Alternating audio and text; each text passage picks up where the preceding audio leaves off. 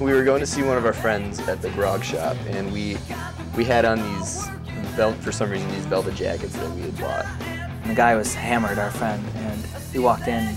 And it must have been really dark in there because he looked at us and he just said, "It's the Suede brothers."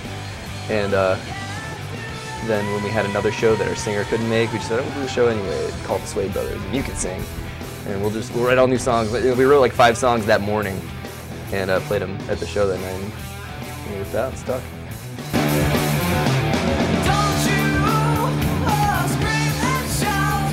One of us, or sometimes I'll bring a riff like to the table, like either at practice or beforehand, and then we'll kind of hash out like a song around a riff or something. Rolling Stone magazine called the Black Keys Rust Belt Rock, I remember. But it's kind of the whole attitude of the Rust Belt. It's like down but not. It's real gritty, dirty, raw, natural. Trying to encompass the whole aesthetic of the Rust Belt, which is not only the music that comes out of it, but more importantly the people and the attitude. I'll probably say Zeppelin's a really strong base for all of us, but that's kind of like the dirt for our roots for our plant. So, yeah, but more recently Black Sabbath and Queens of Stone Age and White Stripes.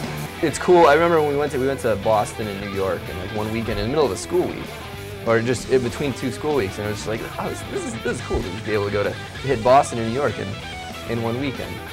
And then go to school the next weekend, like nothing happened. Yeah, the band is definitely my priority over school. And if it came down to it, tomorrow, if a good opportunity came up with the band, I would put school on hold. We take it seriously. I mean, I see a lot of bands, there's nothing wrong with that. I see a lot of bands that just do it for fun, and that's great. I mean, have fun with it, especially. We have great time with it, but we take it seriously. There's been some important musicians we met. Dickie Peterson from Blue Cheer, which a lot of people don't know about, but that was like one of our first shows as Suede Brothers. It was like our crowning show that like really solidified us as the Suede Brothers, and we were opening for one of the first power trios hard rock of all time. So it was pretty good. Thanks for the support, guys.